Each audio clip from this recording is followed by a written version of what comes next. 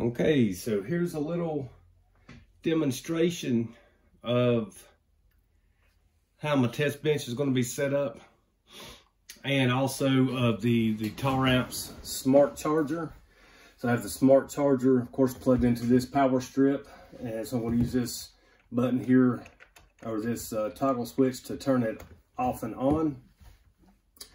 Then here is the clamp meter. This is number 2, and I have it on this little tablet. And then I'm going to hit the relativity button to zero it out. And you can see it'll zero out here, and it's also on the screen here on the tablet. So let's just go ahead and turn it on, and note, that this is, replicates the screen. And the reason I did that is so I don't have to have this in the actual screenshot, because when I have the amplifier hooked up, this is going to be over here somewhere, on the desk out of the screen, So that's why I chose to get this little tablet to have it in the screen, so we can estimate amplifier efficiency going, in the future. All right, so now I'm going to turn it on. And then I've got it set to full power mode, 14.4 volts. And right here is 14.3 volts on this stinger right here.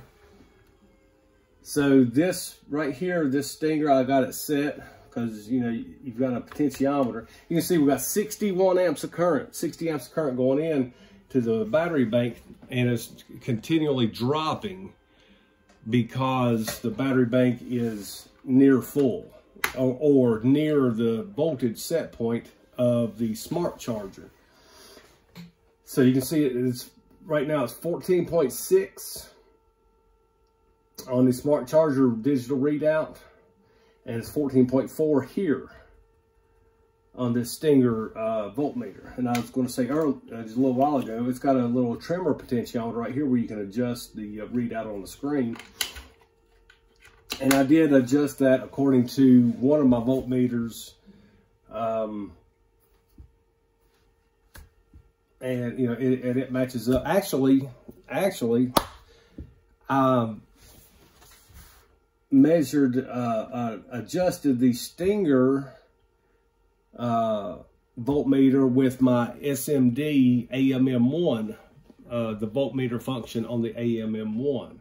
So this one should be closer than that one up there. That one up there, that's coming straight off of the Smart Charger itself. And sometimes, you will have voltage drop from your power source to your battery bank.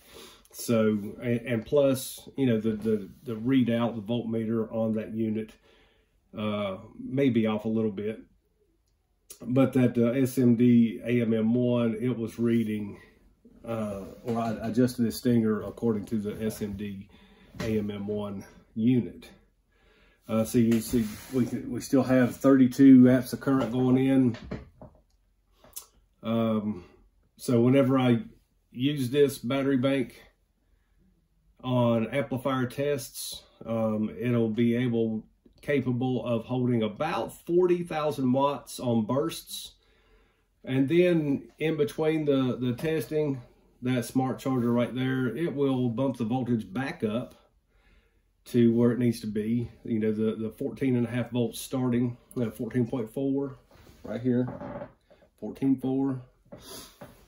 Because that's where amplifiers are rated nowadays. Back in the day, a lot of amplifiers, they were rated at 12.6 volts because that's about where your standard battery voltage is. But nowadays it's different, so I won't go into that. But we're at 14.4 volts here,